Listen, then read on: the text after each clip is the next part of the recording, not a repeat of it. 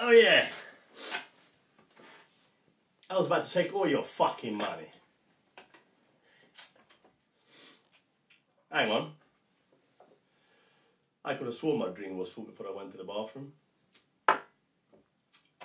In addition to that, lads, I could have sworn I had 5 wings on my plate. Correct me if I'm wrong, I count only 4. So,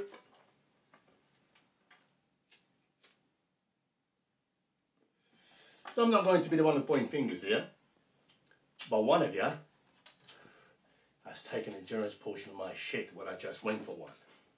I'll come off it, Franco.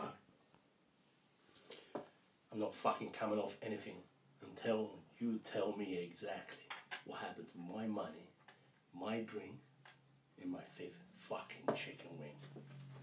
You know, I can't believe we're vegan. We have actually gone vegan. Please, I'm starving. Well, have some salad. Salad? Well, you're gonna eat your vegetables, your fruits, and your... I'm starving. I've been eating salad all day. It's only been 3 days. 3 days, is that all? Yep. Hasn't it been a week already? I feel like I'm breaking some sort of record. Look, I'm glad you've gone vegan. You will live longer. Yeah. Not bad.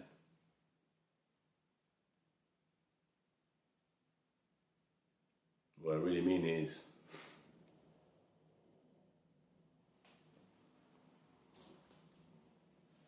fucking horrible. Where are you going? Hey, I'm going to the store. You're not going anywhere. We need to talk. Oh, what, did you grow a set of fucking balls? Listen, we had an appointment with the family stuff this week. Did you forget? You told me that was next week. No, I remind you twice this week. You know the thing is, they say,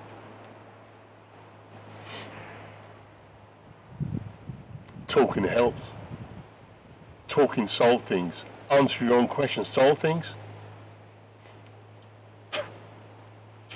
But if you don't have silence in your life, you have no time or space to find the answers in. No time to figure out what you need to say. Well, if you're anything like your old man, I'm not too surprised.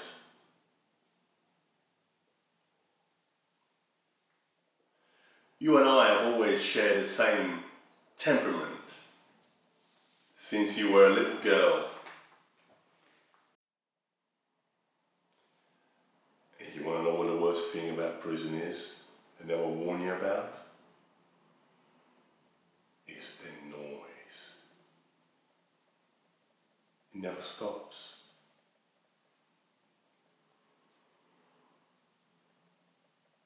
It's like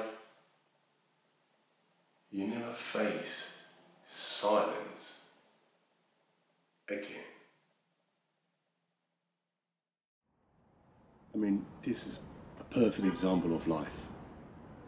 Even though this woman had a sad story to tell, she stood firm and remained strong.